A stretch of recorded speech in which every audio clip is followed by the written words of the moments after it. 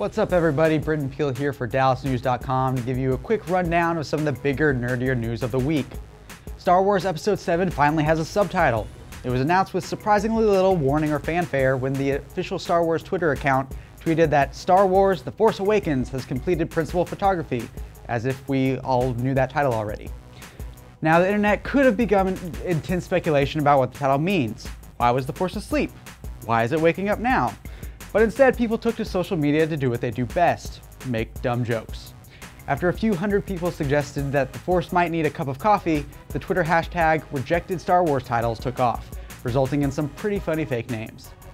That wasn't the only big movie news, because Disney and Pixar decided to confirm that Toy Story 4 will be hitting theaters in 2017.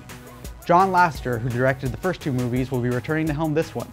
He told the LA Times that this fourth movie will be a love story and that it will take place where Toy Story 3 left off.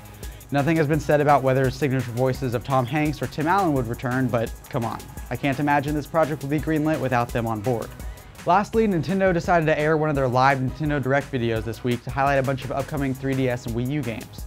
There were some tidbits of information dropped and some release dates revealed, but the company started the show with a showstopper by announcing the Legend of Zelda Majora's Mask 3D for the Nintendo 3DS.